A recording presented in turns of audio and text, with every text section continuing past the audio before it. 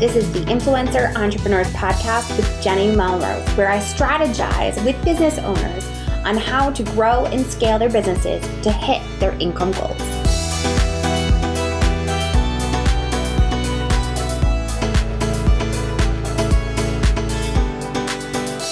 This is episode 260 of the Influencer Entrepreneurs Podcast with Jenny Melrose. Today, we're diving into why a weekly to-do list lowers your income with Jarrod Haning. So I know you hear to-do lists and some of my type A go, yes, yes, yes, yes. I'm here to tell you, well, I'm not, Jarrod is, that they're going to lower your income. And he's going to explain exactly why. Before you go and do that, I know that we are looking 2022. Here we are. I want to make sure that if you are feeling overwhelmed, that you go and grab my Mastering Overwhelm Blueprint. You can send me a DM on Instagram at Jenny_Melrose, and I will make sure to drop it to you in your DMs. If you are ready to really hit that ground running, that is the blueprint that you need for it. All right, you guys, let's dive into this. Hi, Jarrod. How are you? Happy to be here. I am so excited to dive into this conversation on why a weekly to-do list lowers your income. And I know my people are going, wait, what? Did you just say lowers? Yes. That's right. You start off, though, by introducing yourself and your business to my listeners. My name is Jarrod Haning. I work as a mindset performance coach. The difference is when you go to a life coach, they ask you questions like, oh, I don't know. What do you think you should do? The problem is what you think you should do is what has you in the situation to start with. If you were to go to the gym and see a strength coach, they would not ask you what exercise you think you should do that day. They say, do 2 of these, do 3 of those, come back and see me tomorrow. All you've got to do is get your butt to the gym and you're going to leave sore with new results. And that's what I do. I bring people to the mindset gym where they do mindset push-ups. I love the connection that you're making with that. That is great. So let's start off with what are personal blind spots. I took a look at your website. I also took your mind scan, which totally blew my mind. What? Yes. But let's start off with what personal blind spots are. A blind spot is a way of thinking that makes sense. And because it makes sense, it is impossible to see what it's hiding. Okay. In your car, when you accidentally hit something, you don't keep backing into it. I mean, it's not like you're going to feel your way around this object by braille. You get out of your car and go around and look to see what it was. If you couldn't see it in the car, backing up more isn't going to help. And by getting out of the car, it physically relocates your vantage point, allowing you to see things you couldn't see before. In life, we don't do that, though. We have a conversation and it doesn't work. And so we get in the shower and we say to ourselves, what I really need to do is explain it this way. And if I just explain it this way, eventually they're really going to understand. And so we keep having the same conversation the same way, and it's not working. In life, when something doesn't work, we try harder.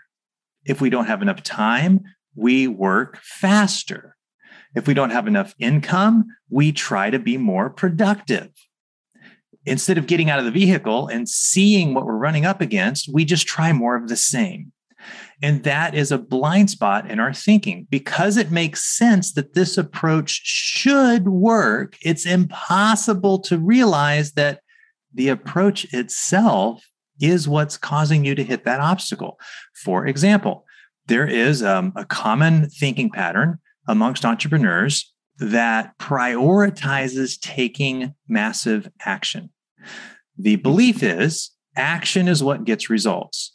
Therefore, it makes sense that the more action I take, the more results I'll have. Now, who is going to argue with that?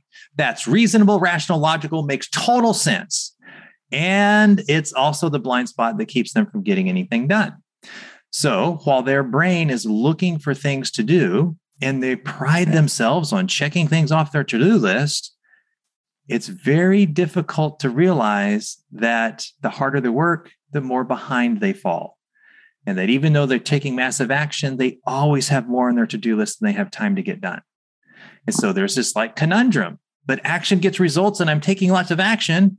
Why is it that there's always more on my to-do list than there is time to get done? It doesn't make sense, even though taking action makes sense. That is a blind spot in our thinking, a way of thinking that makes sense, that produces limited results, but obscures us to a bigger picture with what's really possible. Which makes sense that it would be a blind spot, because that kind of goes against what we have always done. Like you used the fitness example before. The more time I spend in the gym doing the right things, well, I might have just corrected myself actually as I said that. I bet you I did. I can tell by your smile that I just corrected myself. Okay. So I'm hoping the listeners just heard what I did by saying doing the right things in the gym, because I'm going to guess that that's where we're going to go with this, right? Well, that gets into working smarter. So maybe you say to yourself, okay, so there are ways of thinking that are blind spots. Like it makes so much sense that we can't conceive that that is the reason we keep hitting those obstacles. It makes so much sense. So, okay, now that I know that that exists, what I need to do is work smarter. By golly, that's what it is. It's not working harder. It's working smarter. Which brings us to the second thing. The brain can't think of what doesn't make sense. It can only think of more things that already make sense. So by trying to work smarter, you just end up doing more of what already makes sense.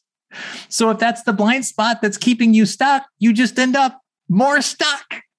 So there is no working harder and there is no working smarter.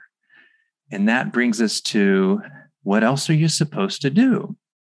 If you realize that your business is only one thought away from your next breakthrough, but you also realize that the brain can't think of what it can't think of. I mean, you can't read the label from the inside of the bottle. What are you supposed to do? So in the work that I do, we solve that problem with the Nobel-nominated mind scan. And we print up a graph of your thinking patterns. And by getting those thinking patterns mapped out, we're able to see where the blind spot is that's been tripping you up and see where the breakthrough is that is waiting for you. And it solves all of that, takes the guesswork right out. So I already mentioned that I took the mind scan myself. And the weakness that I had, I can see how it impacts my relationships personally. But when it comes to my business, I struggle to see how it technically connects to it. And I can understand that these blind spots, I knew exactly what you're talking about with, and I'm sure listeners are shaking their head going, yes, I know what you're talking about. I do feel like I'm doing the things and I just keep banging my head against the wall because if I, like you said, work harder, it's going to pay itself off. So if I'm looking at thinking about my mind scan was, my weakness was something to the effect of that when it comes to other people in my life, I have difficulty showing and telling them that they are impacting me, that they are important and a big part of it. I'm not good at articulating that. My husband's even worse, which is, I think, why it works. But for me, then, I think I wonder how that can impact my business considering what I do. Does that make sense? Okay. So yeah, let's take a look at that. Like random. You talked about a way of thinking and how that way of thinking solves problems based on how the other person feels. And we can have different things there. Like you can be really aware of how somebody's feeling, but tend to discount it and prioritize other things, like maybe taking action, or maybe planning or following rules or whatever it is. And so for that individual, when they are talking to somebody and that other person is telling their story, for that individual, their brain is like, yeah, I know how you feel. I just don't care. Because for them, they do know how you feel and it's boring. Let's move on to something else. So there's a tendency to discount the other person's felt experience. Well, as we play with that way of thinking, it opens up a couple things.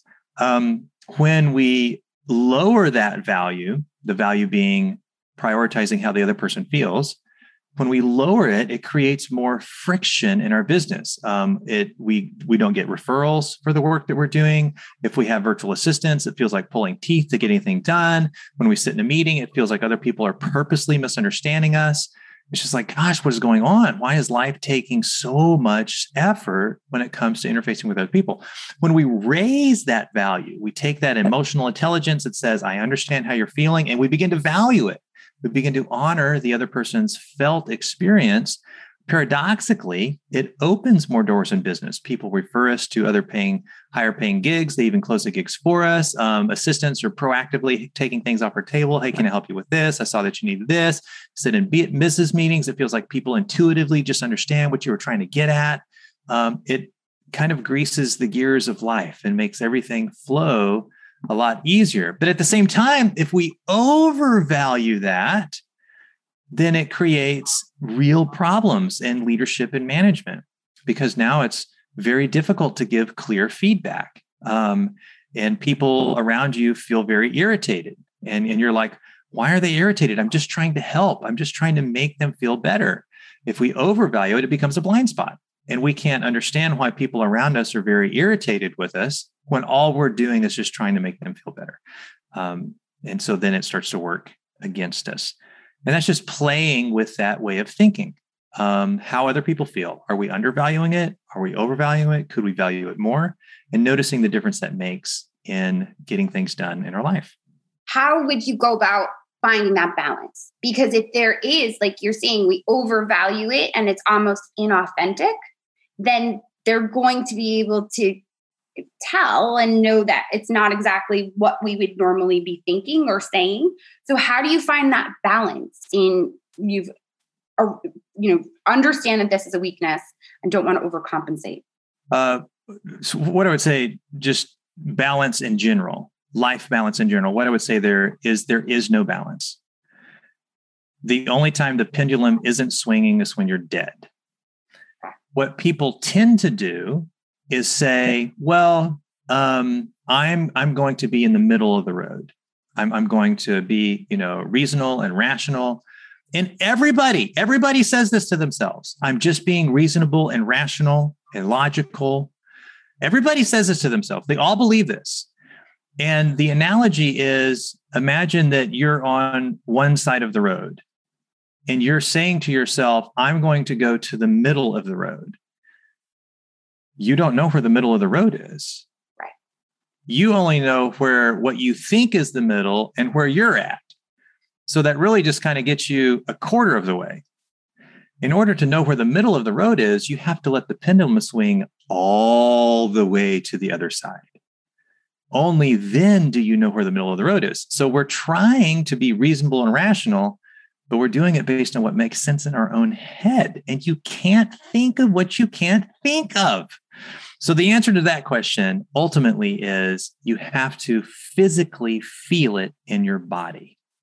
This is the bicycle analogy. When you're 5 years old and you're learning to ride a bicycle, and here the example is, what do I do with how the other person feels? And should I overvalue it or undervalue it? What's balanced look like there? This is the analogy.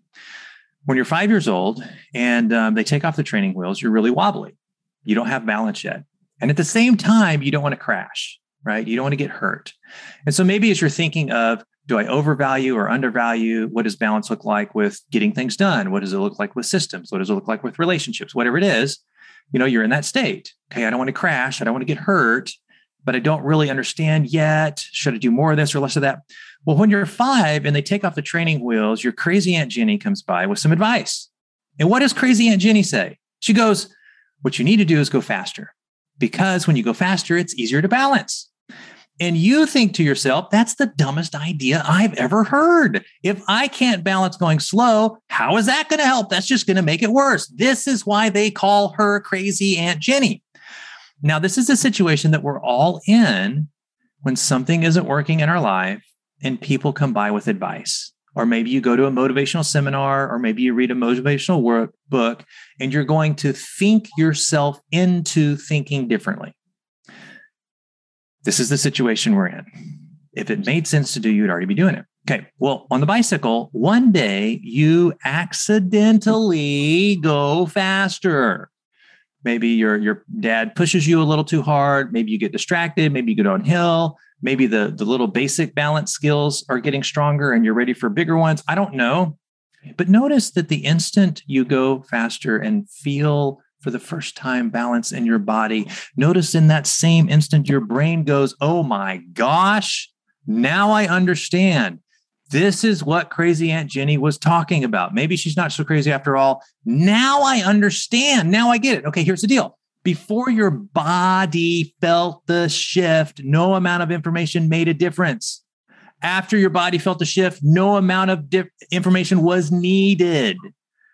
So when it comes to balance, what does it look like? Should I do more of this? Should I do less of this? What is too much? I don't want to end up on the ditch on the other side, even though you're perfectly happy being on the ditch on this side. When it comes to balance, the solution isn't thinking your way into it. You have to feel it in your body. In the work that I do, after we map out the thinking patterns, we take you to the mindset gym, where we do mindset push-ups. These are effectively little bitty bicycles that your mind has to rewire itself in order to learn to ride. Okay. That analogy was perfect. So we started off talking about this. We were going to relate everything back to the idea of a to-do list, because that is what we are used to always creating within our business to make sure we're getting all the things done. How are blind spots and weekly to-do lists impacting each other? And one of those blind spots is the more action I take, the more results I get. Mm-hmm. And which is why it's very difficult to notice that you've been working your face off. And for the last 3 years, you keep telling yourself you just need to try harder. And working harder and faster doesn't ever clear up the to-do list.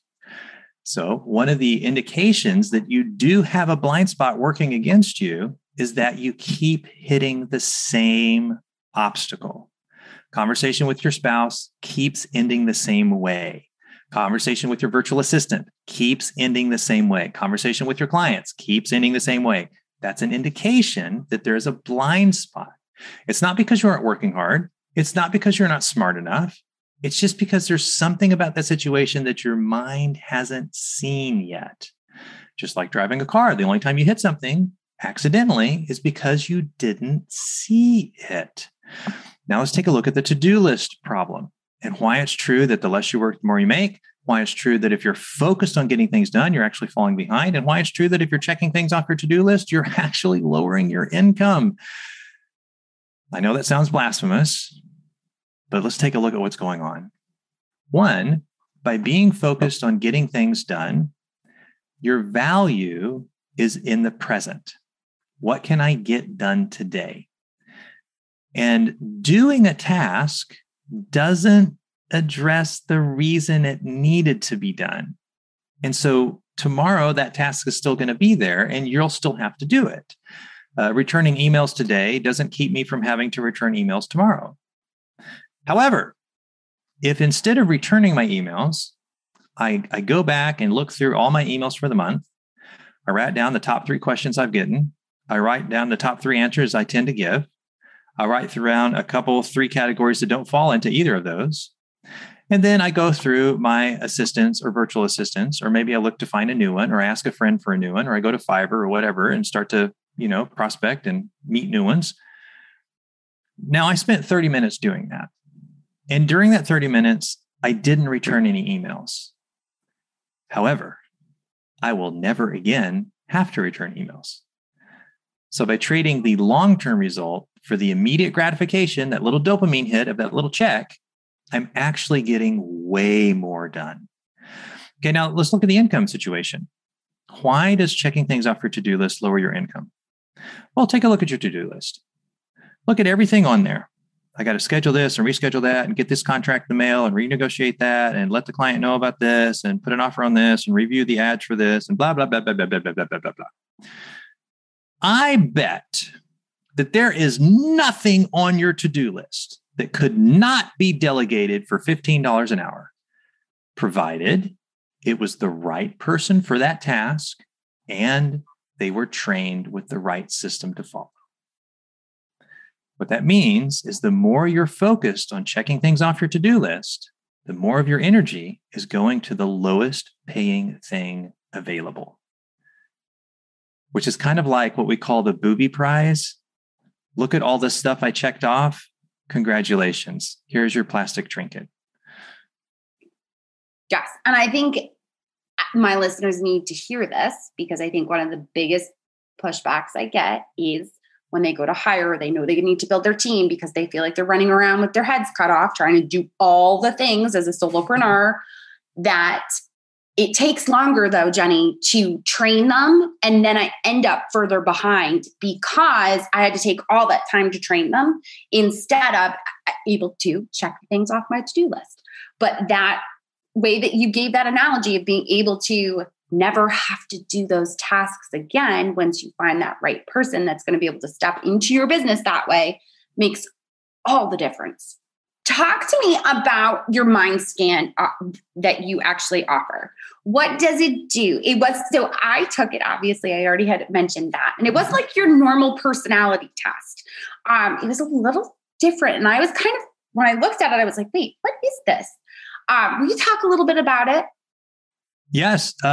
Probably one of the biggest things that people say after completing the mind scan is, did I do it right? It feels unlike any other assessment. People are used to taking assessments because DISC, Myers-Briggs, Strength Finder, Enneagram, whatever it is. And that's what they're used to. But the thing with those types of tools is that, well, they're questionnaire-based. Because they're questionnaire-based, your subconscious is gaming the system. There's no way around this. And what that means is you go see the doctor walks into your room, but they're carrying somebody else's test results. Now, that wouldn't be very helpful. The second thing is they tend to be population personality comparisons. So they say you have these traits and 25% of the population has these traits. Well, that's interesting information, but it's not helpful. If you went to see the doctor and he said, you have this condition and 25% of the population has it, you don't care. You want to know what side of that line you're on. The mind scan isn't a questionnaire. You're not responding to questions, so your subconscious can't game the system. It's not a comparison. It's a scientific measurement of you, the individual, how your mind makes sense of the world. Because of that, your map is a fingerprint as unique as you are of your thinking patterns. And lastly, because of the way it displays it, not only is it the most accurate thing possible, I mean, it's Nobel nominated for a reason, but that map, while it reveals your blind spots, while it reveals the thing in your vehicle that was blocking what you ran into, while it reveals that, it also reveals your strengths that are your key to never running into that again. It reveals sort of a map, if you will. Do this afternoon, do this tomorrow morning, and you're out of the weeds. You're back on the beaten path. You can run free. Okay. Yes. And is there specific kind of things that it looks to uncover as far as when you're doing the scan? Because I know I like rank things from like most important to me to least important to me. And they were phrases. Is it looking to uncover things just based on personality? Well, I wouldn't say personality. I would say values. Values is the word I would use. So it is asking you to tease out what you think is good and what you think is bad. And that's really hard to do.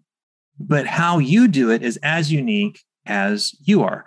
For example, I'm just pick some items in that list. A baby is one of the items, and another one we'll say is a technical improvement. And it's asking you to say, which one of these do you think is more morally good in the world? Well, gosh, they're both good. But for you, one of them is slightly more good for reasons as unique as you are.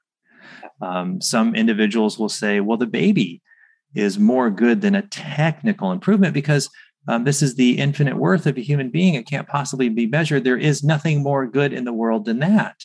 Other people would say, well, but we don't know what the baby's going to do. A technical improvement, at least we know that good has happened. And because this is a systematic long-term efficiency, this is more good. The baby is just untapped potential, but the technical improvement is realized potential. Other people might say, yes, but it's a technical improvement. And we don't know what it was an improvement to. It could have been an improvement to an evil system. So that is in question. I'm going to put that lower down. The baby is untapped potential, and my optimism in the goodness of humanity, even though it's untapped potential, also is going to go up higher. So, I mean, you can imagine just how unique that gets for the individual. And then when you stack 18 of those, there's nothing else that looks like you do. Right. And I think that was part of the thought process is when I saw the things, I was looking at them going, what did that could be this or this, but just exactly what you did, kind of trying to see both sides and then just going with a gut feeling of what should be better or worse. So the mind scan that you offer, is it something that my listeners would be able to hop over and take? I would, yes, please. And what I would say is, don't believe anything I've said. Don't take my word for it. Try the mind scan for yourself and see if you think what it reveals is a good fit for the way you do business. Yes. And we're going to link to that in the show notes so they can make sure that they take that. I would highly recommend it. It was almost eerie when the results came through my email and I saw it and I just immediately forwarded it to the friend that I knew was going to say, oh, this makes so much sense and makes me feel better that you don't hate me. So definitely make sure that you guys take advantage of that. Jarrod, where are the best places to actually connect with you? The Book of Faces, Jarrod Haning, or facebook.com/Haning. The website, mindsetperformance.co. Check out the podcast, get the executive summary for the book. Try the mind scan for yourself. That's probably it. I am on LinkedIn, but not very active. So that's not really a good place to reach out to me. Yeah. My people aren't there anyways. My listeners are going to go, no, we're not there anyways. They will definitely probably check you out. My guess would be Facebook and definitely on the website to do the scan. So I am excited about hearing about their results. So I hope when you guys listening, take that. You can always tag me on Instagram at Jenny_Melrose and talk to me about it. I want to know if it blew your mind like it blew mine. Jarrod, I appreciate you so much for taking the time to speak with me and my audience and for offering the mind scan for them. Yes. Thanks for coming by. It's great to chat. All right. Well, there you have it. I hope that you guys take advantage of that mind scan that he is offering. It really, truly blew my mind. I was not making it up that I said I forwarded it almost immediately when I saw it over to the friend that I know we've had issues because of what my weaknesses are. So you can use that and in order to move your business forward. Again, if you are looking for that Mastering Your Overwhelm Blueprint, just send me a DM on Instagram at Jenny_Melrose, and I will make sure to drop that in for you.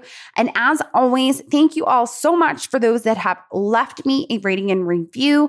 I appreciate it. It helps to get great guests to come onto the show. So if you haven't already left a rating and review on your favorite podcasting app, I would so appreciate it if you did. All right, guys, until next time, I will see you all then.